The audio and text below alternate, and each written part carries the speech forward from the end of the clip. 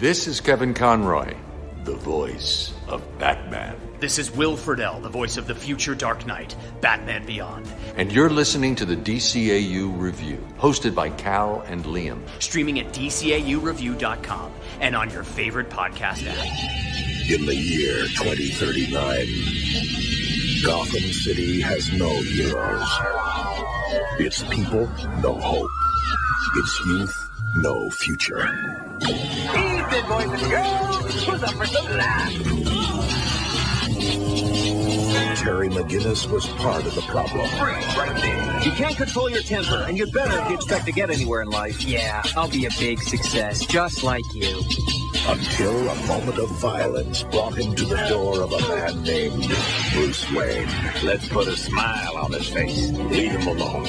Once known as the Batman. Man, you're something. You okay? Now, the Dark Knight will rise again to drive the shadow of evil from the streets of Gotham. Let's go! Supervillains, beware! There's a new Batman in town. Batman Beyond. You're pretty strong for some clown who thinks he's Batman. I am Batman. Justice returns to Gotham. Welcome to my world. Welcome, everybody, to episode 282 of the DCAU Review. I am one of your hosts, Cal. With me, my good friend, good brother, the man that runs our social media accounts. It's Liam. Liam, after a 2-week stint and a trip around the multiverse, we have returned back to the DC animated universe. However, we are all the way 50 years from now, whenever now is, in the future. And we are reviewing a few of our series that are set in the future of the DCAU this month. But we're kicking things off with the one that people actually tune in and listen to, with some Batman Beyond. That's right, and it's another interesting one. I feel like this one kind of snuck up on me. Yeah, this final season of Beyond has some pretty memorable episodes, but I wouldn't necessarily have thought of this one as high on the list. But as we'll get to, this episode here, Big Time, gives us a lot of insight into Terry's past and how he came to be, to coin a phrase stolen from the Adventures of Batman and Robin VHS set. That's right. Yeah, Big Time, not to be confused with the Peter Gabriel song of the same name, which has just been in my head since watching the episode. But yes, Big Time. As we will get into today, we will get our full review, our 4 categories for this episode that originally debuted on October the 7th, 2000, meaning Liam, a little over a week ago at the time of recording here. We celebrated the 23-year anniversary of this episode's debut here on the Kids WB in America. We will be, of course, getting to our official our breakdown of the 4 categories. But before then, we have our official IMDb synopsis for this week's episode, which is brought to you by, as it always is, The Pod Tower. Head over to youtube.com/The Pod Tower right now and subscribe, and you will be treated with quite an array of video podcasts featuring all things DC animation, DC animated universe discussions. If you like podcasts, if you like the DC animated universe, and you like both, this is the channel for you. You will get the entire catalog from Tim Talk, which covered every episode from start to finish, from Batman the Animated Series up and through and including the Zeta Project. You also get to the Jump on the Bat Wagon podcast, currently ongoing, discussing Superman the Animated Series from our friends, the folks at the Watchtower Database. And then you'll also get our entire catalog there as well, all in one convenient place on the YouTube platform. Head over to youtube.com/The Pod Tower today, and please subscribe. Absolutely. So this is the synopsis for Big Time, written by Bob Goodman and Tom Ruger, directed by James Tucker, music by Michael McChristian, and animation by Coco and Dong Yang. And that synopsis reads as such. An old reprobate An old reprobate childhood friend of Terry returns with a half-baked plan to become a big-time criminal. Is that it? Yeah, it ends with big-time criminal. I wasn't sure if that was it or if we had to cut for background noise, but yeah, I think extra points for using reprobate and half-baked plan. I enjoyed both of those terms there. It's a decent description for the episode. I don't think there's anything that I would take away from that. I'd give it probably a solid, maybe a B minus. Yeah, I think that's fair. It gets the job done. For sure. But yeah, we can start our breakdown of the plot here, our own plot synopsis, as we open up on the highway, the actual streets of Gotham. It's hard to tell when cars are flying and when they have wheels, but in this case, they are driving on a roadway. They are not flying. Maybe it's just the super expensive like Teslas that can fly, and everything else for the standard blue collar folk has wheels still that run on the ground. But on the streets of Gotham, we see a Wayne Powers truck that is carrying some mysterious chemicals in canisters, pulling up alongside them a giant, and I mean a giant 18-wheeler, large enough to swallow the Wayne Powers truck whole. As they pull up alongside of it, the men driving the Wayne Powers truck look over and see a gentleman who sticks out his hand and says, "Stick 'em up," with a wink and a smile. And they sort of disregard it as some sort of joke as the 18-wheeler seems to speed off, but it's actually setting up the perfect spot for them to launch these two cable-connected grapples and attach to the side of the Wayne Powers truck and drag it into the back of the 18-wheeler. So it is, in fact, a heist attempt, something you'd see in like a Fast and the Furious movie, I feel like nowadays. We talk about it a lot here. The Simpsons always gets the credit for predicting the future here, but this was right out of like Fast 25 or whatever they yeah. A 18-wheeler swallowing a smaller truck in a heist attempt. So they are able to swallow this smaller transport truck from Wayne Powers inside the 18-wheeler. They indeed do hold up the gentleman that were driving the truck. We see a strange gentleman wearing a skin-tight suit and a corset and some heels. He pulls up and he demands that they cut into the back of the item, or the back of the Wayne Powers truck. Inside, we see the canisters are there. And we recognize at this point that it is indeed a holdup. Thankfully, though, saving the day, Batman arrives just in time. We'll learn later that this gentleman in the skin-tight suit's name is Karos. And as they break in, they are attempting to steal these mysterious chemicals. The guards are thrown out of the 18-wheeler, so they're taking out of the play here. But Batman manages to engage these criminals with before they can make off with the chemicals. As it appears that Batman does get the upper hand, one of the canisters of chemicals begins to tip over, and some of the chemical begins to leak out.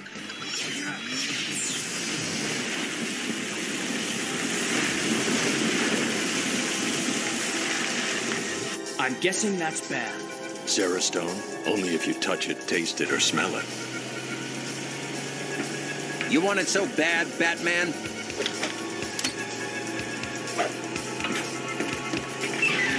We'll get the next batch.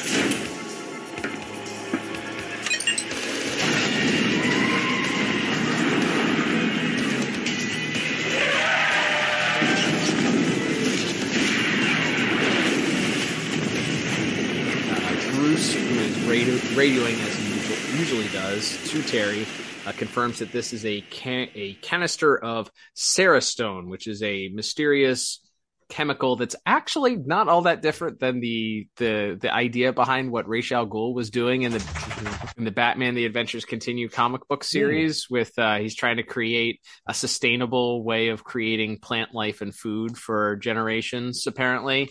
So they quickly determine that the whole plot here is to steal this chemical. It's a rival company by the name of Agrichem that is trying to get their hands on this chemical that Wayne Powers has patented. And it's some corporate espionage in an attempt to get the upper hand on creating or beating the rush to whatever this magical chemical could be.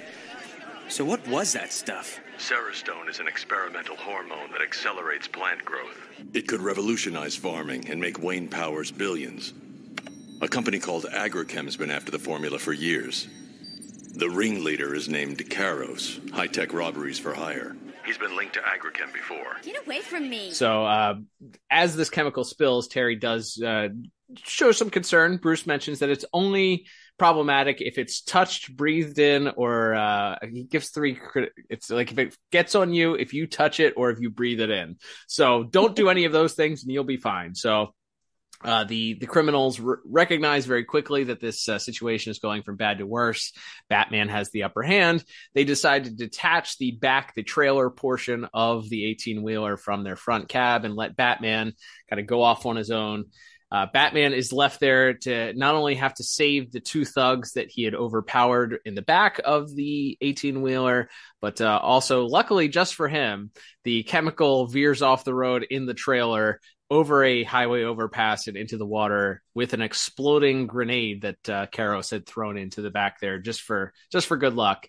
And I guess the chemical doesn't have any effect on water because otherwise whatever that water system would be somewhat poisoned. But hey, we don't get an explanation, so I guess it's not affected by water. It doesn't taint the water that it goes into. Well, Terry's just continuing the long history of DCAU heroes not giving a hoot about polluting his city's oceans. That's right. After more of a Superman thing than a Batman thing, but he's a legacy hero through and through in that way. There you go. The environmental cleanup is left to the professionals. That's not in Terry's job.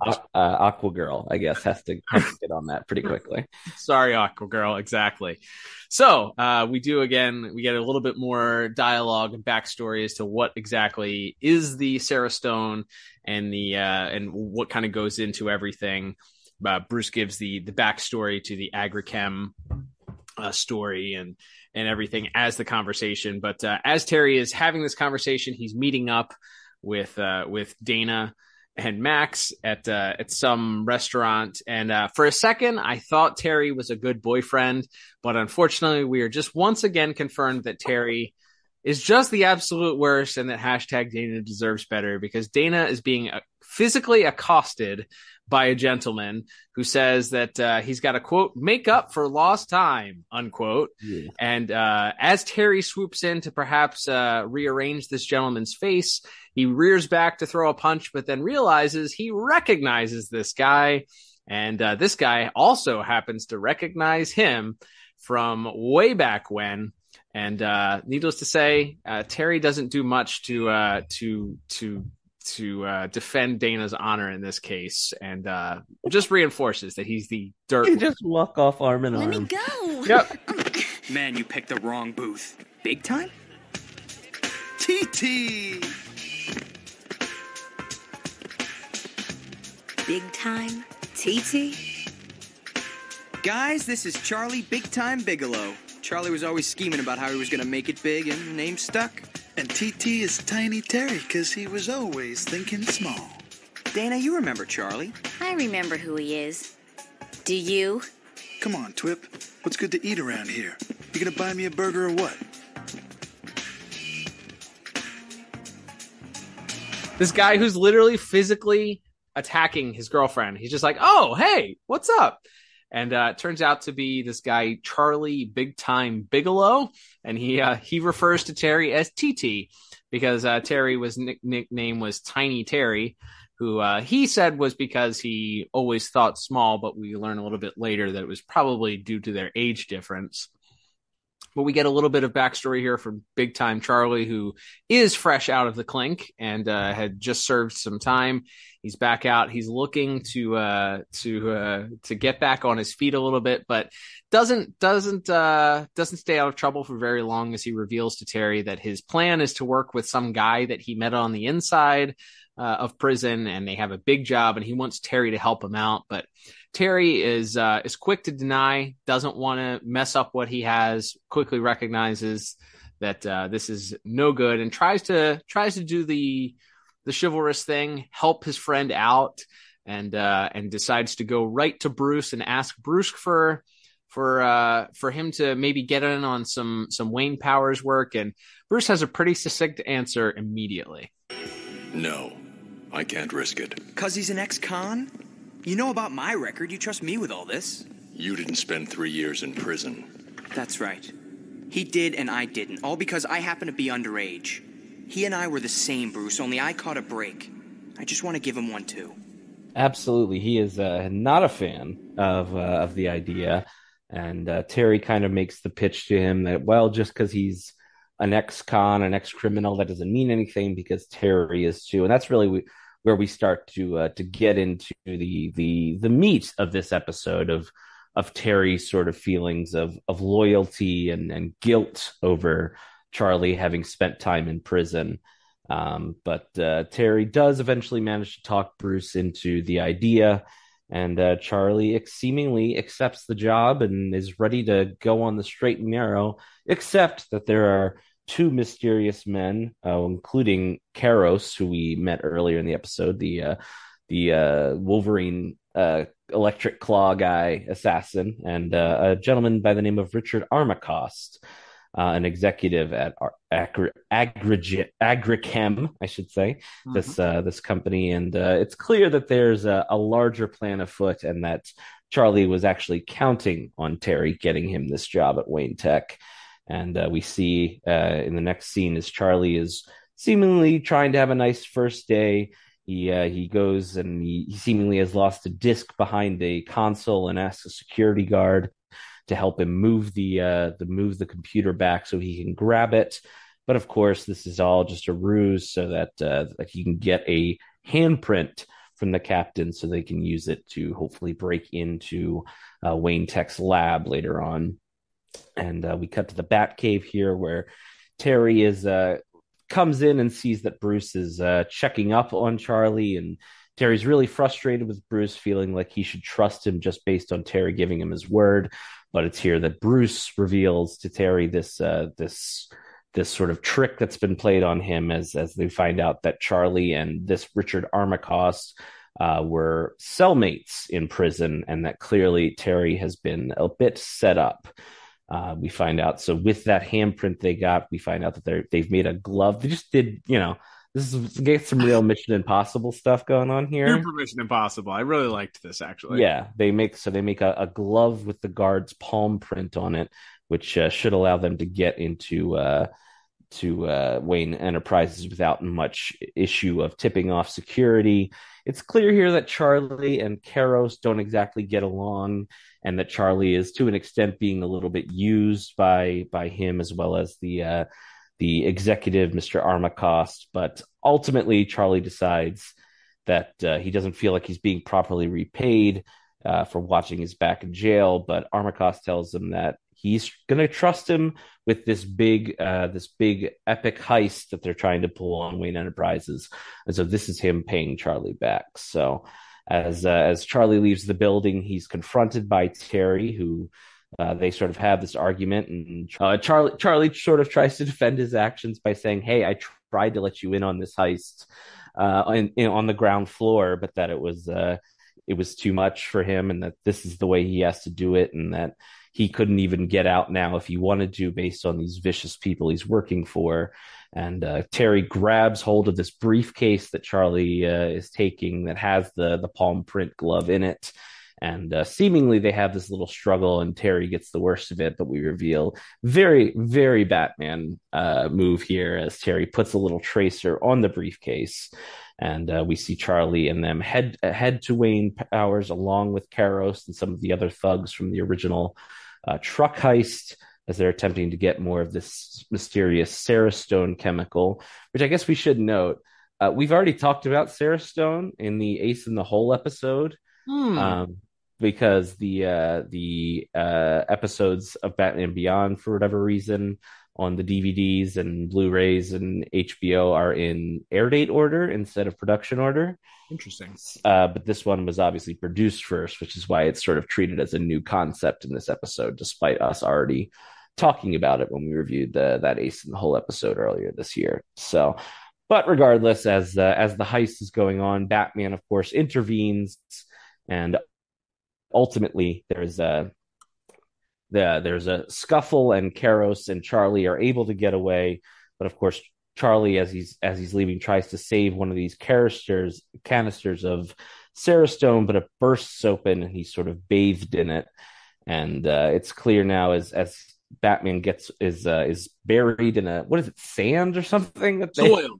I thought it was oil at first, because when he hits the canister, like when Karos throws whatever or shoots the canister at the top, I thought it was oil, and it comes down and it's brown. And I was like, why would there just be a gigantic vat of oil in this greenhouse? This makes no sense. Then I was like, oh, soil. That makes a lot more sense. But yeah, so Batman's unable to capture them, and as they get away, Charlie and Karos discuss things, and Karos makes it clear that that Charlie owes him a lot of money, since they blame him for mucking up this heist and getting Batman on their tails. So Charlie sort of threatened that he needs to come up with this 40,000 credits, or else his life might be in danger. And it wasn't my fault. How was I supposed to know Batman would show up? This whole deal hinged on you, little man. The Charlie plan crashed, and that means it's Charlie's fault. You threatening me? Richie ain't gonna let you do nothing. He ain't the type to get his hands dirty. You don't get it yet, kid. I don't care what your pal Richie thinks. I stood to make a lot of creds on this deal, and now I'm not gonna see those creds. So they better come from you, or I'm gonna have to find some solace.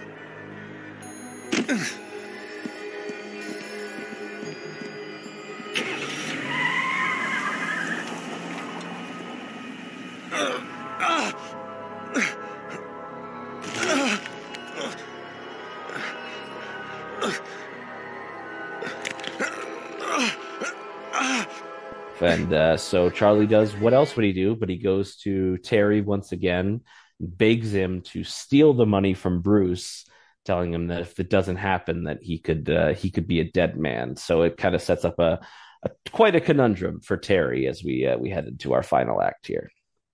Yes, that's right. So as Charlie catches up with Terry outside of Hamilton High School and demands that Terry help him out with these 40,000 credits that are now on his head as a bounty, and that he has to steal it from Bruce Wayne. Terry doesn't even consider the idea, tells him that he can't help him out. And we clearly see that the chemicals that have spilled on Charlie are beginning to take some sort of effect, as he's sweating profusely amongst other sort of physical ailments. He seems to be hunched over and seems to be struggling a little bit. So as he walks away, we get the rest of the backstory as Max and Dana were talking about Terry continuing to get wrapped up with Charlie. Max finally gets the full backstory from Terry, which we find out was Charlie and Terry hung out a lot when Terry's parents were getting divorced, and he said they were both a product of angry teen years, doing dumb stuff, breaking windows, shoplifting, doing a lot of illegal activities. On top of that, apparently there was one particular night where Charlie brought Terry along to something that Terry didn't realize until it was too late, that it was a heist of some sort. He went along, broke in and entered a someplace, and they got caught by the police ultimately because he was underage. He only went to juvenile detention for, I think he says 90 days or 60 days. Meanwhile, Charlie ended up going to prison for 3 years. So because of this, Terry seems to have this guilt that he carries with him. Max seems to try and tell him that he doesn't owe Charlie anything, and ultimately that it's not his fault for Charlie choosing to do the things that he's done. But Terry insists that Charlie still remains his friend. He should look out for him and has to do something to try and protect him. So we then flash to the back to the office of Karos and Armacost as they're there discussing exactly what's happened. Charlie, in the meantime, completes his transformation into this hulking big time beast. Ultimately, we're going to call him Big Time going forward here, but he's just sort of this Frankenstein's monster almost looking creature. He's very deformed. He's got a deformed face. His skin is now all gray. He's got one arm that's larger than the other and one foot that's bigger than the other. And he's now probably 7 or 8 feet tall on top of it. He's a Hulk-like creature, I'll say that. Not completely, I guess, because they gave him one tiny arm, but very similar conglomeration of Hulk and Frankenstein, or Frankenstein's monster, I should say. But as Karos heads off back to Agrichem to shake Armacost down for the failed heist, saying that he owes him money, Batman is revealed to be standing outside the office collecting evidence and recognizing that he now has enough evidence to put them both away for some time. But just as Batman is about to take both of them in, Big Time breaks in through the office door, crashes into the room, and begins going on a rampage of destruction. You expect me to pay you for lousing up? I've done 2 freebies for you already, and I humored you bringing along that nitwit. You'd have your chemicals now if we did things my way. Thank you. No, not here. What do you want? You just gave me what I want. When the police hear this, you'll both be linked to the break-in at Wayne Powers. That'll never hold up. Maybe not, but it'll hold you for a day or so. Richie! Charlie? The growth hormone.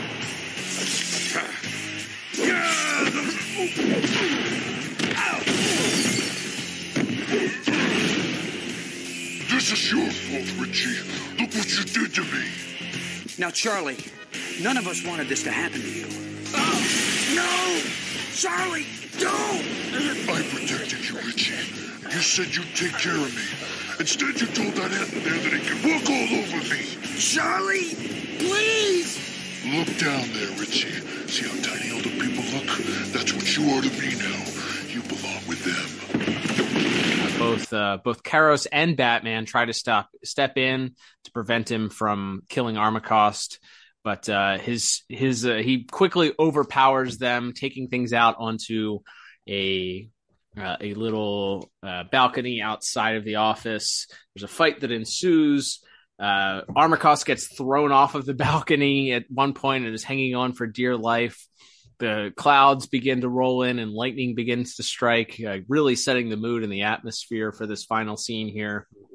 And Batman and Karos, meanwhile, go one-on-one as he continues to attack Batman. And so we have all these fights that are occurring at the same time between Batman, Big Time, Karos, Armacost hanging on for dear life. It's quite an entertaining little finale here for this scene. Ultimately, Karos gets thrown off of the building. We don't know how he survives, but we do get a little fill in at the end on a newscast saying that he was transferred to a hospital at some point. But the Armacost is there hanging on for dear life. Batman and Big Time are just sort of standing there looking at each other.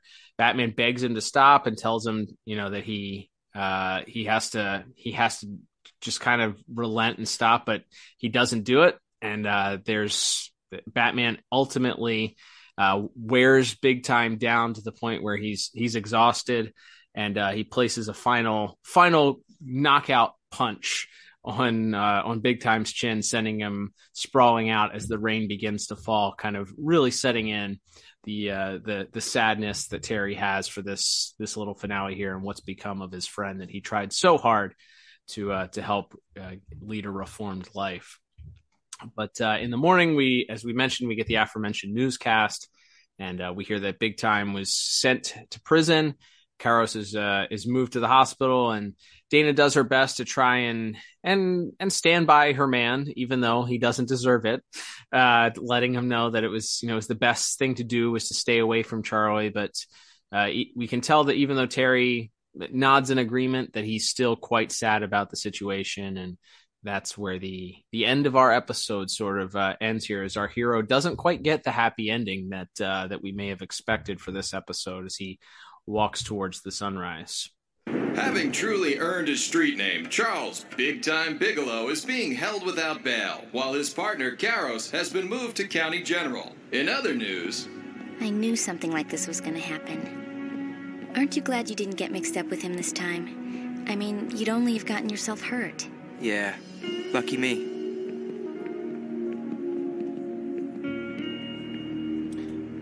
Yeah, it's a little bit of a downer ending as Terry sort of still has this survivor's guilt, but we can, I guess, get into our thoughts on the episode overall, the plot overall. I really enjoyed this episode. Like I kind of tipped up at the top of the show.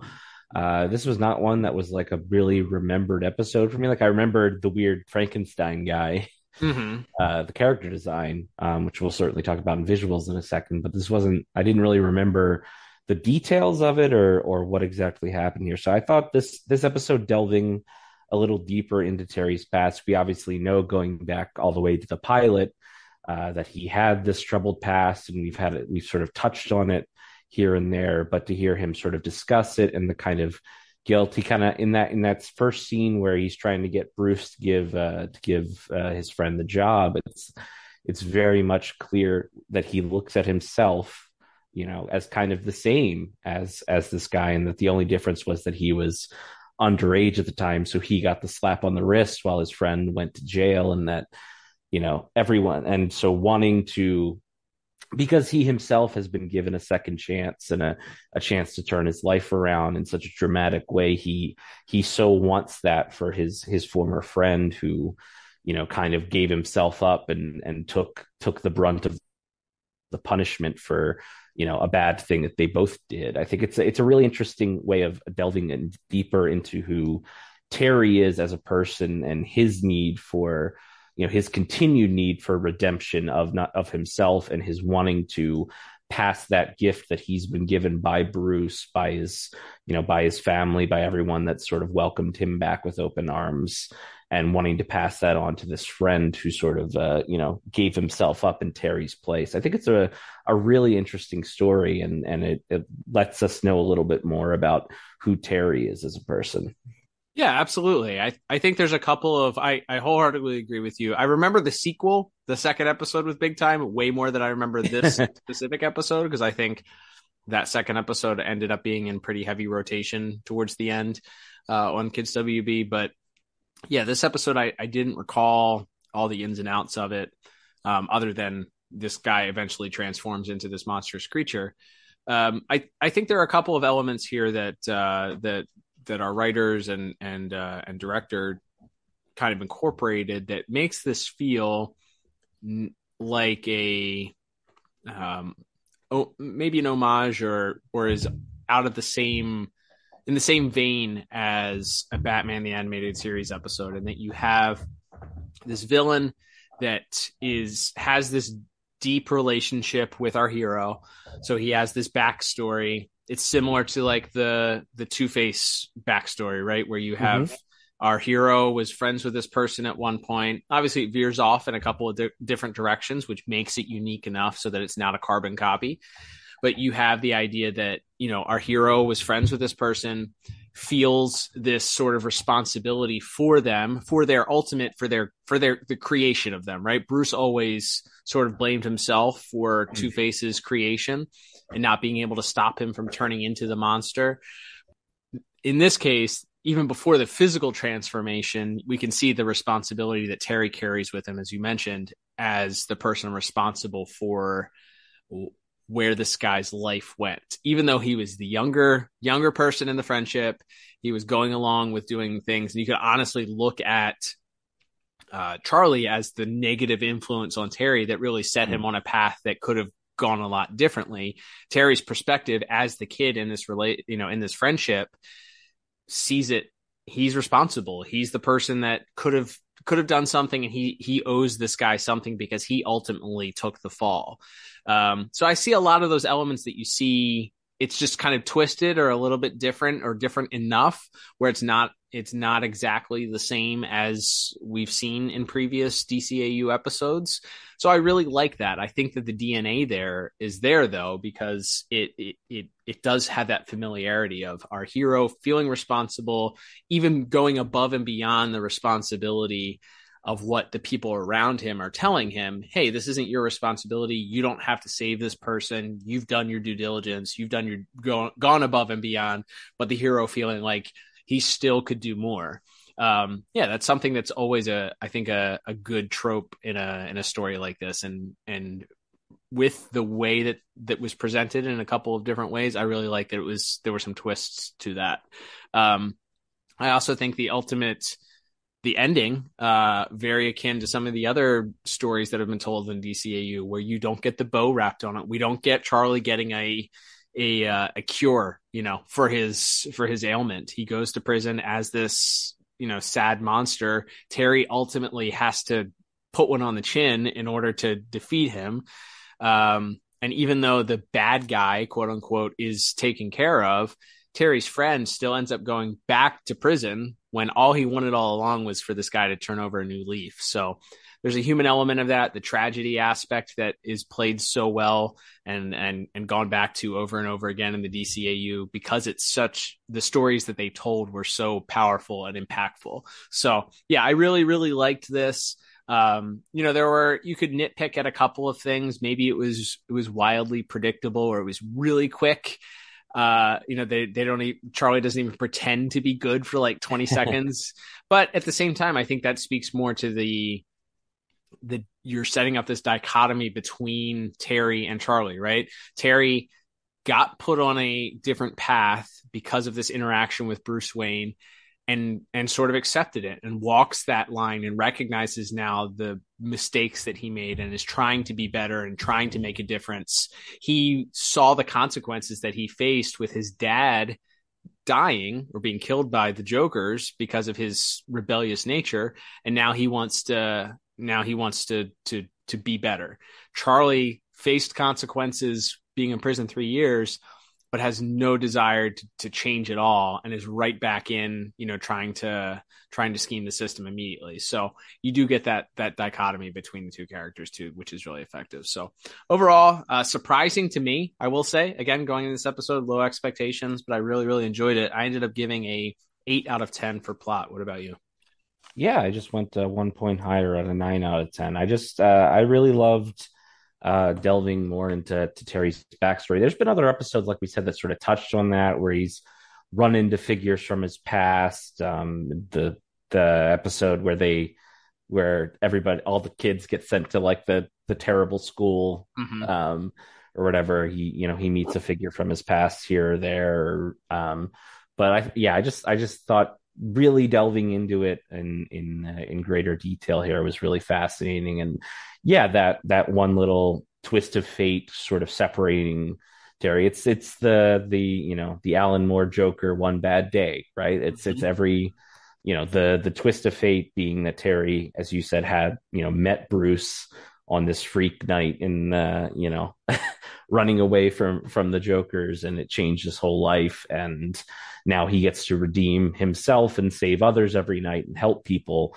Whereas, Charlie spent a lot of time in prison, felt like he was indebted to certain people, and felt like he had no choice ultimately, because this is sort of the only life he was given, or the only life he'd sort of ever known. So it's a really interesting dichotomy, and sort of, as you said, the other side of the coin of who Terry could have been if he hadn't met Bruce that night. So, I think just a really, really, really great and interesting study of Terry as a character. So, hats off to Mr. Ruger and Bob Goodman for writing a really interesting story, and something that gave us more insight into to Terry as a character.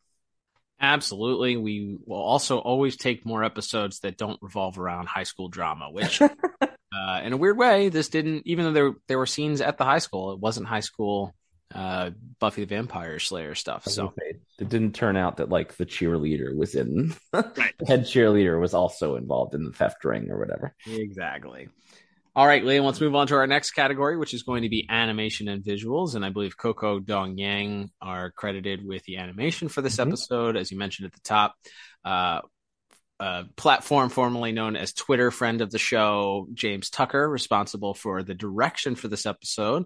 What'd you like about our visuals? What stood out to you as far as things other than I guess I already mentioned it, the design of our sort of pseudo main baddie here, Karos, is certainly interesting. We can talk about the big time design as well.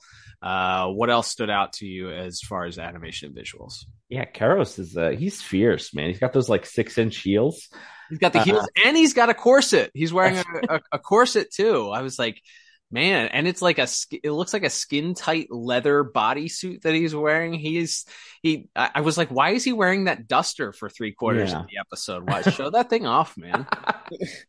Yes, and then his sort of I said the claws go on his palms, I guess, instead of on his knuckles. So it's not quite Wolverine, but it's still 3 metal claws shooting out and slicing things up. So obviously a bit of an homage there. Yeah, I think that opening action sequence on the truck is fun, with Terry sort of stealthily taking out 2 of the bigger thugs, and before they really know what hit them, and then kind of gets sliced up by Karos in that opening scene. And that whole sequence with them getting into the front of the truck and detaching it, and Terry having to pull the 2 other thugs out as it crashes into the water below. I think that's pretty fun and exciting and fast paced. And then, yeah, I think as you already mentioned, the big time design is really interesting and memorable, as you said. Not quite a Hulk pastiche. Obviously, anytime you have a big gray or green or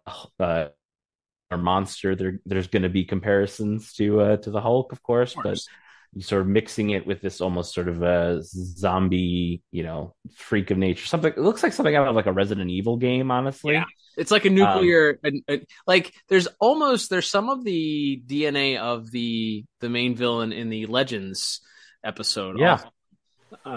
Kind of like a nuclear fallout warped version of a guy with a deformed head and one arm larger than the other, and kind of like tumors all over his face. And I wonder, I'm pretty sure Mr. Tucker was also involved with that episode, so I wonder if that was a design of his or if it was. Yeah, I was trying to search for to see if we could find the character model of Big Time, to see if this was a Mr. Tucker or a Shane Glines or who exactly was responsible for that, but I wasn't able to find one. But yeah, either way, that's a really striking design, and like you said, a good twist on the big hulking monster comic book superhero pastiche here.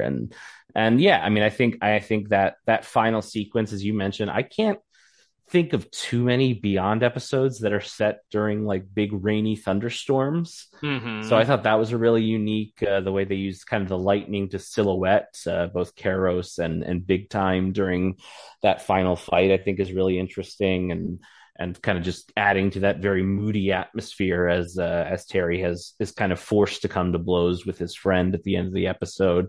I think that final fight sticks out as pretty impressive as well. Yeah, absolutely. I think that moment that you settle on, where Terry looks at Big Time, who's laboring, who's worn out, and he realizes at that point, he has the upper hand. It's kind of like, spoiler alert for Old Yeller. It's the end of Old Yeller, where, hey, I have to put this puppy down. Like, I don't want to have to do this, but this has to be done. And he ultimately delivers the final blow that knocks him out. And, and then the rain really begins to open up and pour, obviously a very poetic moment there, because it really communicates the sadness that he's experiencing in that moment, that he's truly lost his friend at this moment and has to send him back to prison. So yeah, I agree with you. I think that there's like the moment where Armacost gets thrown out of his office and he's hanging onto this railing by a thread. The railing slips and he's there holding on even further, and then there's this shot of him hanging there, and then the lightning strikes behind him, as a silhouette. It's just like, everything about the way that they use the weather in that scene to create either the tension of what's going on, the fight, as things are revving up, the storm is coming in, and then ultimately to convey that sadness and sorrow as the rain begins to pour down. Very effective. Well done by our storyboard artists and directors and whoever decided to make that scene a rainy sad boy scene. That was very effective with that. I would agree. Yeah, I think the heist scene at the beginning was also really good. I enjoyed that. I like the idea of having this massive truck swallow this other truck up. The device that they use to attach to the side of it, you see the heaviness of the cables as they're rolling them up. I really, really enjoyed that. I think I would agree with you. The big time design is certainly striking and different. Doesn't stand out as a 1-to-1 Incredible Hulk copy and paste, especially with the gray skin. But I still enjoyed it. I think that, let's see. Yeah, I think the scene before our finale where Batman's in taking on the heist crew inside the greenhouse or the chemical greenhouse or whatever it is, the laboratory greenhouse with the plants, and gets crushed by the giant soil. I like that scene as the soil comes down over top of him. You see it raining down and getting heavier and heavier and heavier, and him struggling to stand up as more of the dirt pours on him. And then going back to that first interaction with Kairos, I love we get to see how sharp and deadly these claws are as he scratches Batman across the back, and you see these 3 claw marks left, revealing like the circuitry of the suit underneath. I thought that everything was communicated very well through the different night skies. I love the purple night skies. You can see the storm beginning to kind of brew and start in the scene where Terry is sharing the information with Max about, his backstory. You kind of get the mood is starting to change and things are starting to get really dark there. I thought that was really, really fun too. But yeah, overall, I didn't think, we get multiple action scenes here, multiple fight scenes. I thought those were pretty strong. I didn't think that there was one particular sequence other than maybe the transformation, because we get the hints that something is going on here. We get Charlie's hand begin to grow. There's like a shot of his hand and it grows to a bigger size and then shrinks. And then in the next scene, you see him sweating kind of profusely, and there's additional sort of warping of his physique happening there before the full transformation takes place. So I don't think there was one particular sequence other than that finale that stood out, but I think that finale was so strong and so well choreographed and was done so well. Gave me another really strong score of 8 out of 10 for my animation and visuals. What about you? Yeah, I went with the exact same score of 8 out of 10. Yeah, I think that last sequence, like I said, the rain.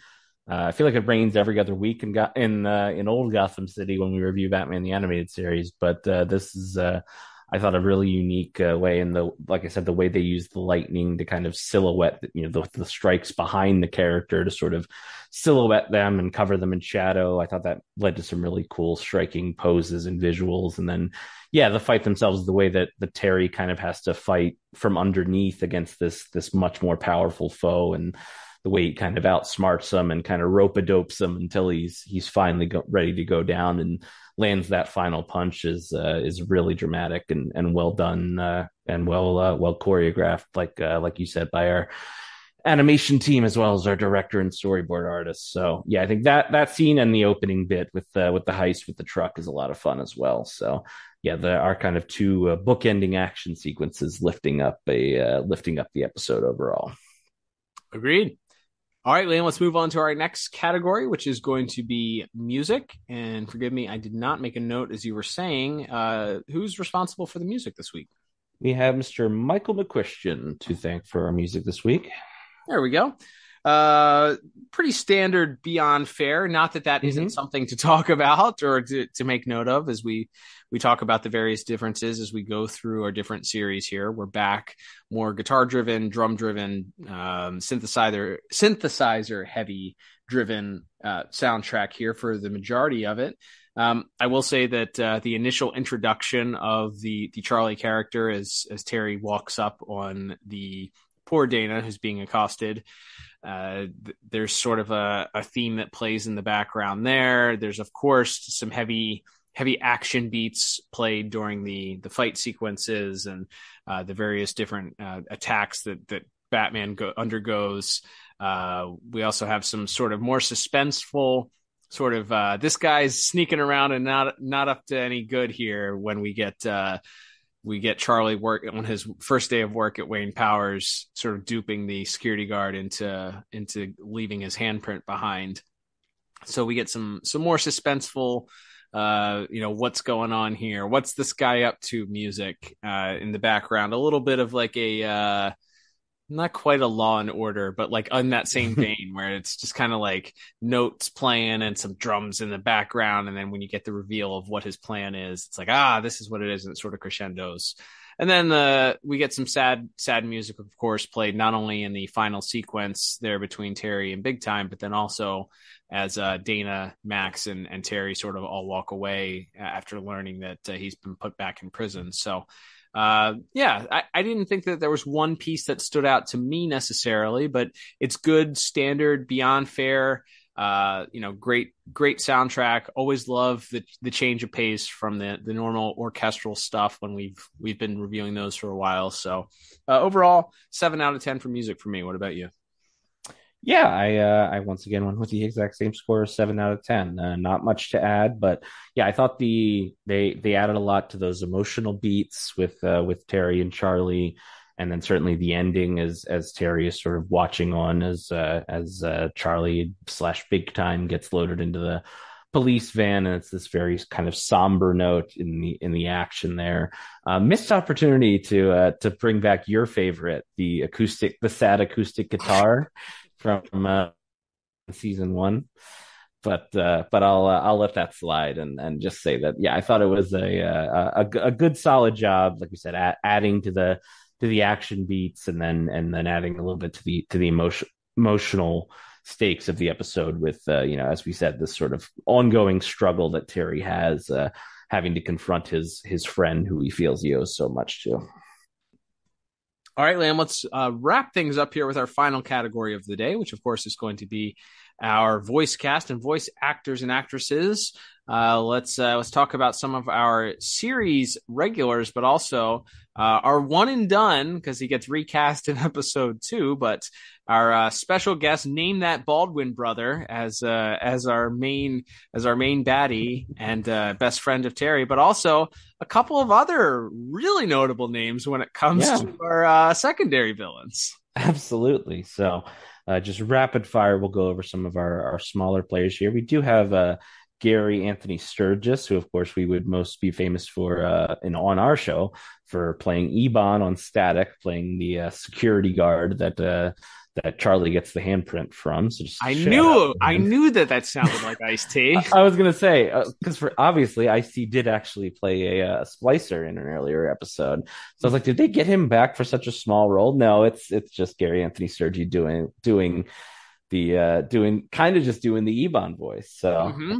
Hey, maybe this is like Ebon's grandson or third cousin twice removed or something. We don't know. He sounds a lot like him at least. But other some of our regular bit players, we have of course we have Lauren Tom as Dana, who, as you mentioned, is just there to get physically assaulted by Charlie at the start of the episode, and then a couple of times tries to remind Terry of what kind of a dirtbag this guy's been at times, and then Cree Summer is Max, getting to be more of the sympathetic ear who gets to hear Terry explain sort of the guilt he feels.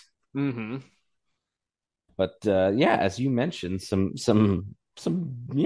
some pretty big names, we have William H. Macy as Karos, the fabulous assassin.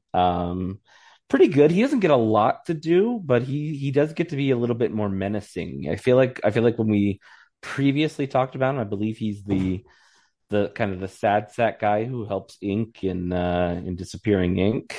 Mm-hmm. And we were not a huge fan of his performance in that episode, but he gets to be more of like kind of a menacing, tough guy in this episode, and I think he does a pretty good job.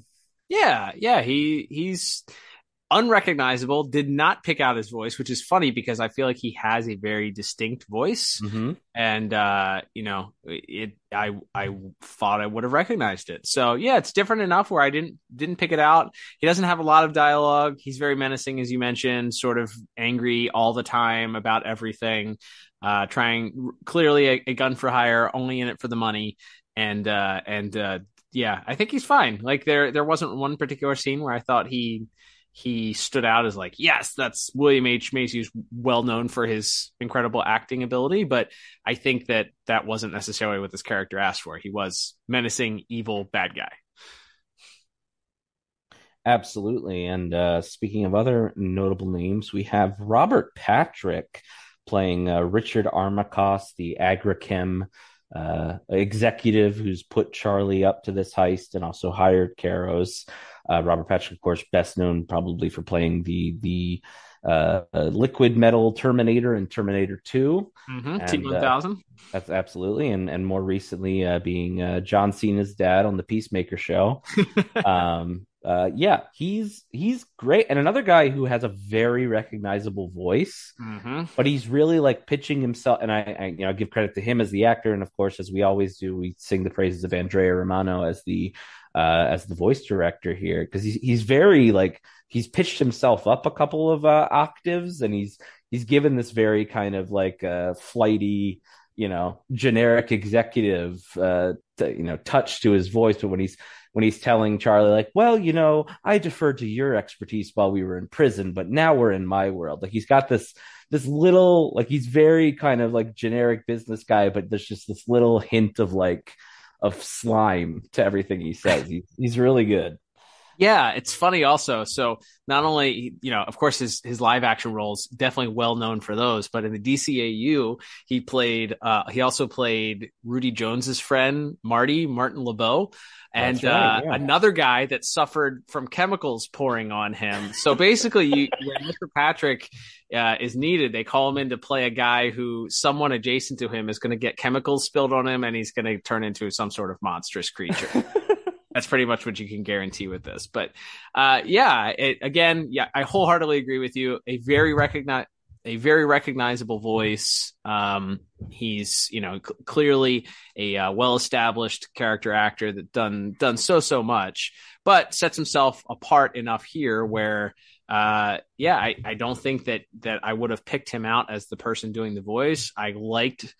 The character obviously is not likable, but I liked the character enough to say, yeah, I believe this guy is a smarmy CEO of another company that's trying to, get one over on Wayne Powers and is willing to do whatever he can to get ahead.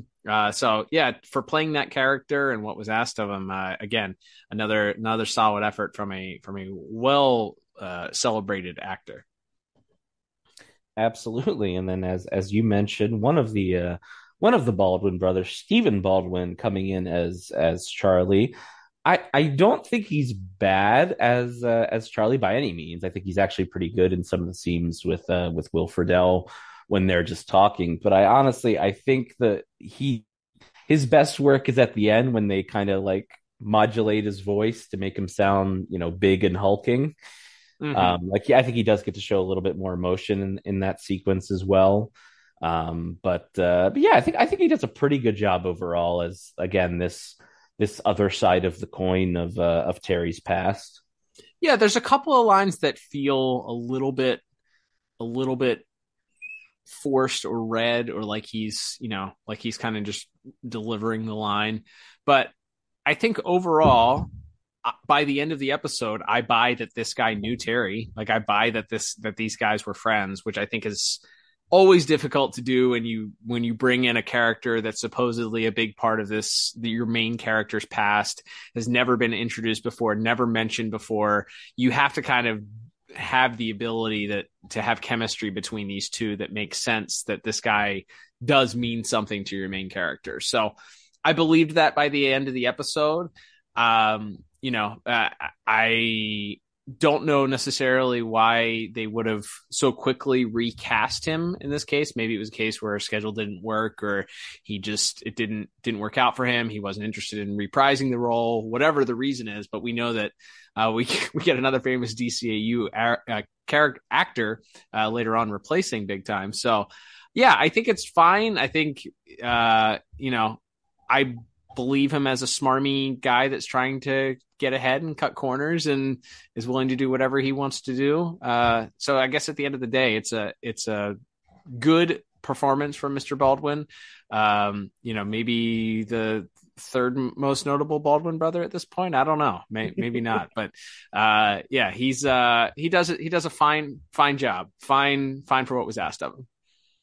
Absolutely. And then, of course, we have our two main actors. Not much for Kevin Conroy to do in this episode. He's mostly a exposition machine telling us what Sarah Stone is and how it works and about Charlie's connections to this agrichem company. But he does get a little bit to do with, of course, Will Friedle playing, of course, Batman / Terry.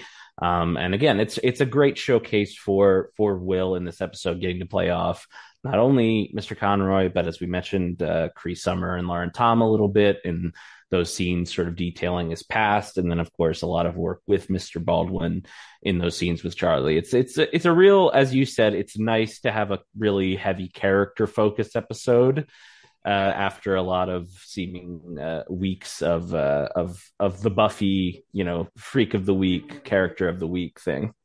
Yeah, I agree. I like that he does get to show off a little bit, flex his muscles a little bit, do a little bit of serious acting. I think the scene that we didn't really talk about in depth when we were doing our plot, but when he quickly realizes once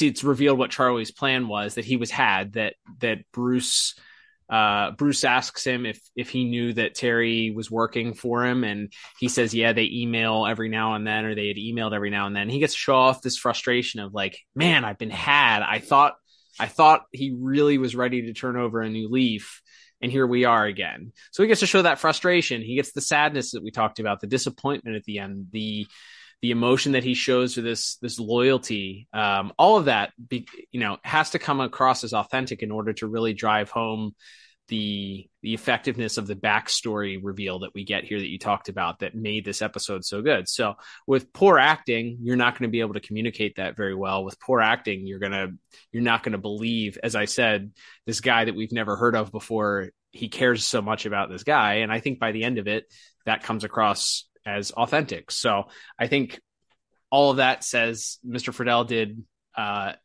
a really, really strong job of being able to communicate those emotions effectively and make me believe that this character did exist prior to this episode. So yeah, a really, really strong performance from him and his interactions with the late Kevin Conroy, albeit brief on screen.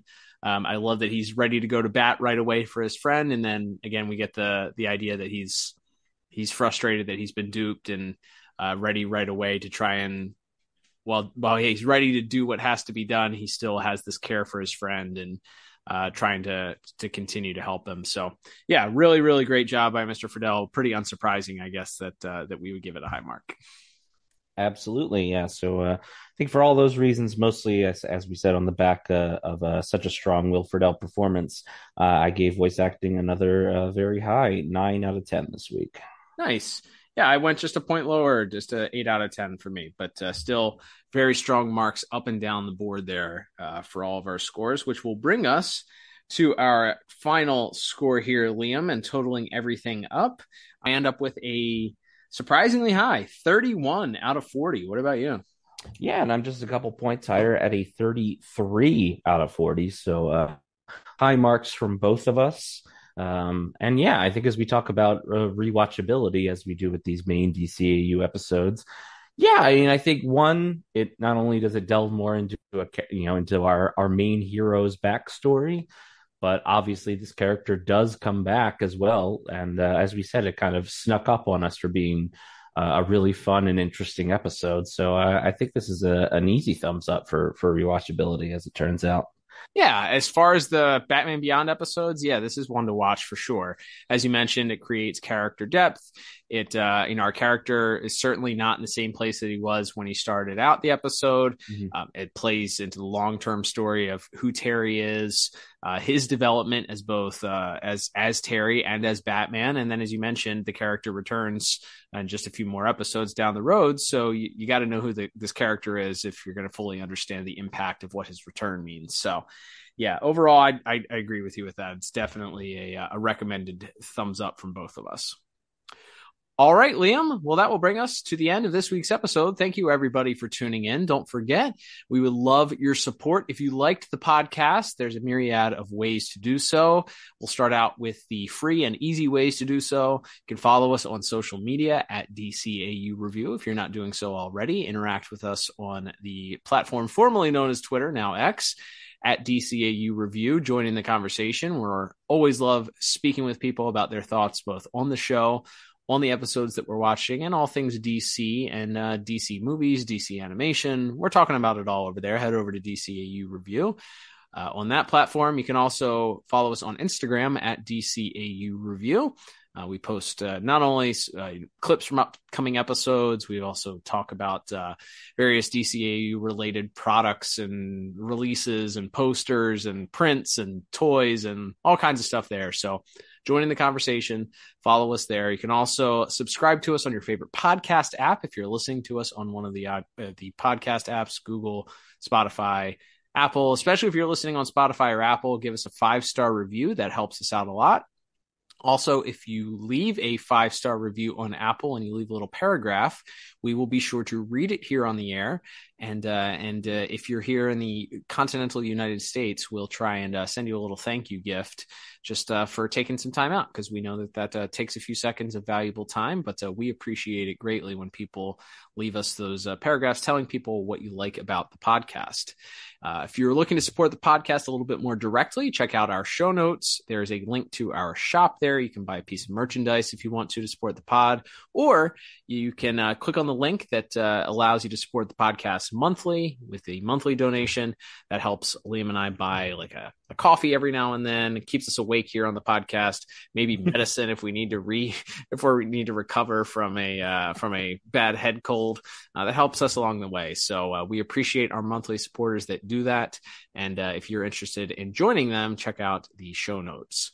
Liam, as we mentioned at the top of the program, we have unfortunately reached the end of this episode, which means we are contractually obligated to continue this month of reviews that take place in 50 years from now, whenever now is. That includes our combined Zeta Project reviews, which means we will be delving back into the Zeta library next week with another pair of Zeta Project reviews. Please tell the good listeners what sort of pain we are about to put them through. That's right. So we'll be talking about the next 2 episodes in air date order. I think it's air date order. Oh, who cares? It's the order they're on Amazon.com. Sure. In the DVD / no, there's no Blu-ray releases of this shows. Of course there isn't. But anyway, it's the next 2 episodes we'll be reviewing are Crime Waves and, I kid you not, Taffy Time. So, sweet mother of mystery. Yep, we're in for it. It's a Zeta week, everybody. So we're cutting right through these, though. Just think about it. I think we've got less than double digits left to go. I think after this, if we just keep on hammering. So we'll suffer through it together next week, with just sure to be a fun, enjoyable. Hey, we always have a fun time, regardless. Whether we're making fun of things, we're joking along, we're laughing at the stupidity of some of the items. We also find things to enjoy in it too. So if you haven't checked out our Zeta Project reviews before, give it a shot next week. You'll just get some hilarity out of it, regardless. Until then, I'm Cal, and I'm Liam, and we'll talk to you on the next episode of the DCAU Review. Bye bye.